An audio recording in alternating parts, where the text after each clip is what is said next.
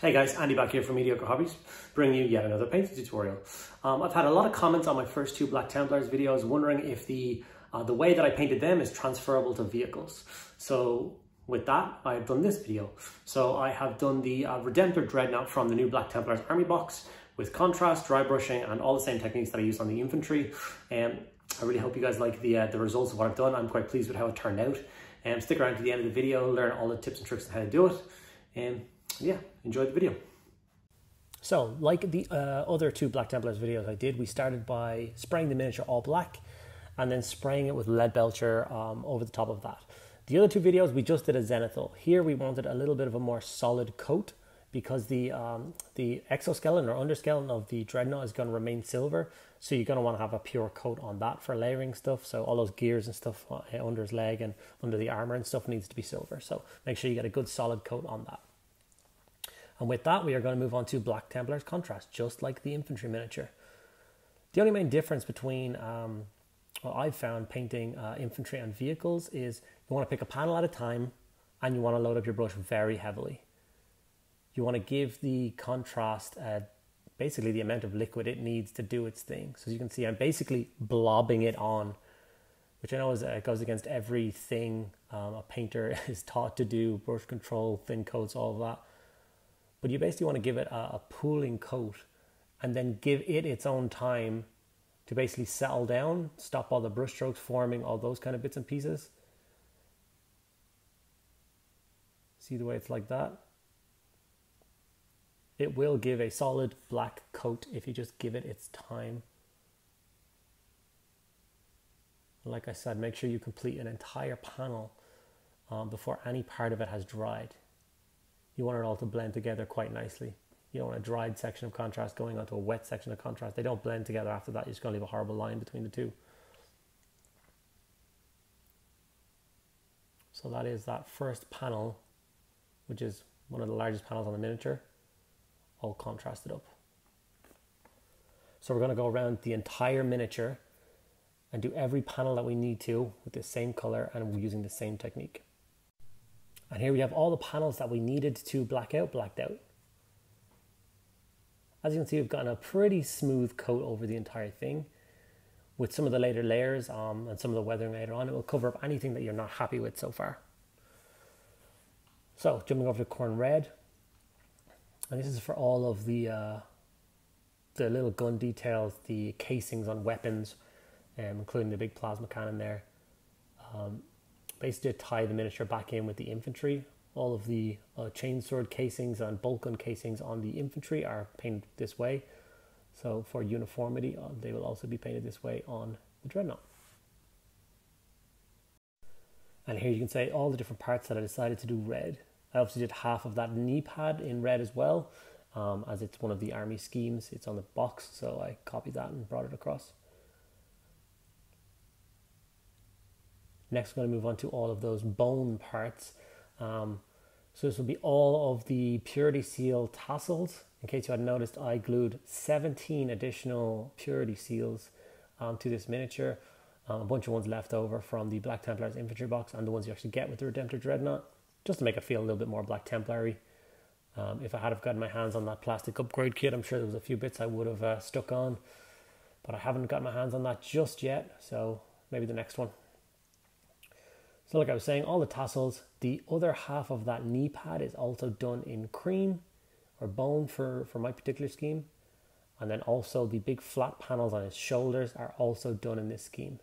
So you don't want chalky, streaky results. So you want to take your time and do 2 thin coats on this. Even that might be might show a little bit of the black through, but that's okay. We're going to be layering it up later on, so don't be worrying too much. So this is where we're at with the first coat of Zandri Dust done. It shows where the colour is going to go in the rest of the miniature. Next, the base coat of Retributor Armor Gold, and that's going to be for the Aquila on his chest and the Crux Terminalis symbol. Also one of the other trim, like the framing around the sarcophagus lid and stuff like that. As you can see, I made a mistake here. Accidentally hit a little bit of gold, so I've just quickly washed off my brush, loaded the brush down with water, and then I'm quickly scraping across, removing that gold and fixing the mistake. And with the mistake fixed and all the other parts blacked out, from this point of view, we have all of the base coats, I feel, on the miniature. So it's time to go for a wash. So for this one, we've gone for Nuln Oil. So I know previously in other schemes, I've done a dry brush of silver to catch the edges of the black on the infantry models. And I will be doing things like that. But unfortunately, with this particular scheme, the transfers have to be applied first, and then the weathering has to happen on top of those. Otherwise, they just won't blend to the miniature correctly. The transfers want to get bashed and chipped just as much as the paint does. So you have to be a little bit patient, work a little bit backwards here. So an all over coat of Nuln Oil, being careful not to have it pool anywhere you don't want it to pool. And that's just from brush control and being vigilant. Paying attention to the panels you've already painted. And mopping up any blobs of wash that have dried there with your brush.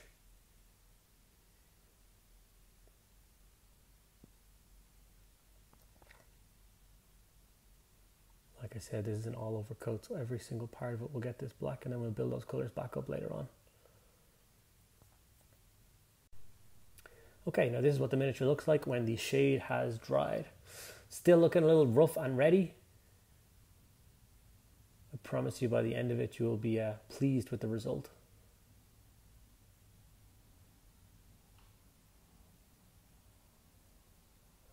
So the first one is Ushapti Bone. This is probably one of the longest stages. You're going to be building back up those cream or bone colors on the miniature.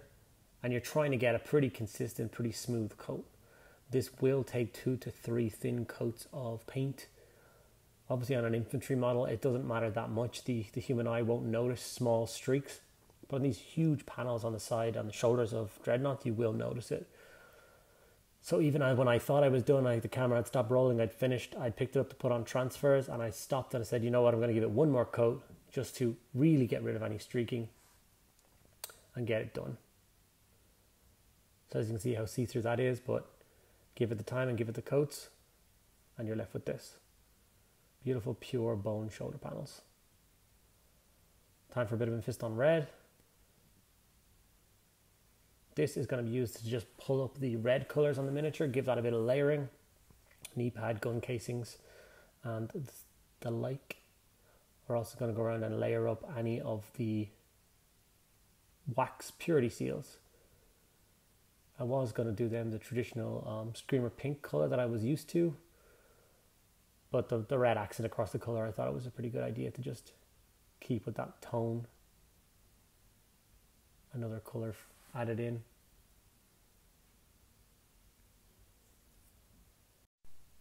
Okay, now for a fun step on the miniature. This beautiful transfer sheet came in the Black Templars Army box, and I am now going to use it. I'm not going to show you how to do it in this video. I will leave a link right here now. I'll pop up on the screen, which will link you to my transfers video, which shows you how I apply transfers to get them applied like this. Smoothly, no transition lines. They are stuck on. You can't see any of the lines around the transfers. Make sure you go and check that video to learn how to do that. Now it's time for that dry brush, the one that I told you earlier. Like I said, I would have liked to have done this before, but needs must. So now we need to be a little bit careful. We're going to add scratches and chips to the paint job. So anywhere where there's an edge, we're going to catch with the Leadbelcher. Gun casings, the entire front armor panel. The way I look at things like dreadnoughts and vehicles is on campaign, when they're fighting in wars, they are going to be the biggest target on the battlefield. Them stomping forward, surrounded by infantry. People are going to be basically terrified and targeting this thing. Even with weapons they know can't hurt it, psychologically they're going to want to just shoot at it. So it's going to be scratched and dinged and bashed. And I quite like the look of that. So I'm going to follow along and basically weather the crap out of this model.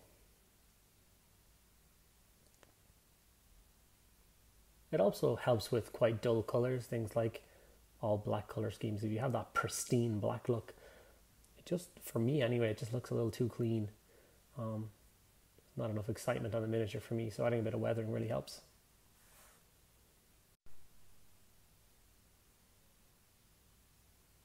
As you can see, the model is really starting to come together. Now it's time for one of my favourite techniques, one I don't use nearly enough, but it's a lot of fun, and that's sponge work. So I've got a bit of old case foam I've torn out of something, And just like dry brushing, you basically load up the sponge and then remove the majority of the paint until as you're pressing it, it's only leaving behind a little bit of the brown paint. And then from there, you're going to sponge on bottle damage. So like the silver dry brushing, you're going to go for a little bit of paneling, a little bit of edges, anywhere where you think it's going to get scratched and bashed up. As you can see, most of the presses I'm doing here aren't leaving behind a lot of paint. That's almost deliberate. It's the kind of thing where I'd rather, sponge on paint 10, 15 times until I get the right amount, then sponge on one big blob wrong at the start and not be able to take it off smoothly. So take your time with this. Just keep applying it until you're happy with the amount of damage that is being done to the miniature.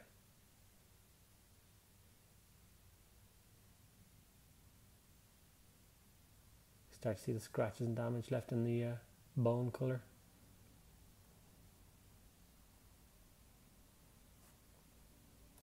And now we're going to follow through by doing that exact process again, a little bit lighter, but once again with the Leadbelcher. We're going to add a little bit more chipping over the brown chips we've already done.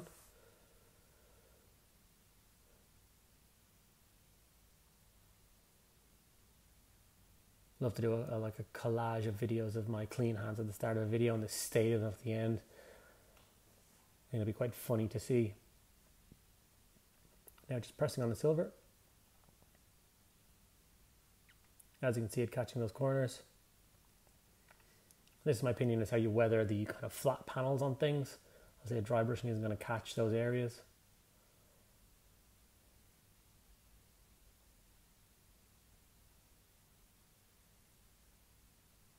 It's really starting to look like a machine of war now. Also, the basing scheme that I've chosen for this army is the kind of Martian scheme, that really bright, vibrant red. And that really helps to frame these dark paint schemes. It really makes the miniature pop. Really helps out with the aesthetic. You'll get to see that at the end.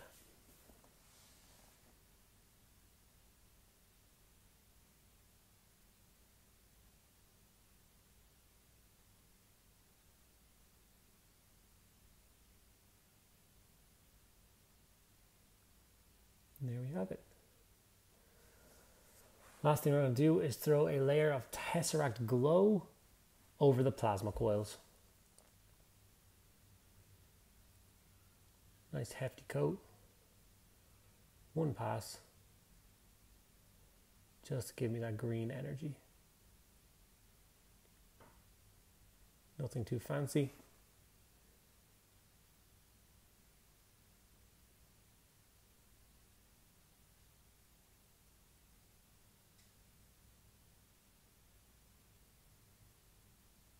Should look something like this. And here we have a contrasted and dry brushed up Redemptor Dreadnought for the Black Templars army. I really hope you guys enjoyed the video. I hope you'll learn a few bits and pieces about using contrast with larger flat panels. If you did enjoy what you saw, think about supporting me and supporting the channel. Subscribe below. If you have any questions, please feel free to drop me a comment. I will do my very best to get back to each and every one of you. And don't forget to drop a like on the video. Here's a little extra picture of the two brothers fighting side by side. Thanks again for watching, guys. And remember, the plan is simple. We paint them all.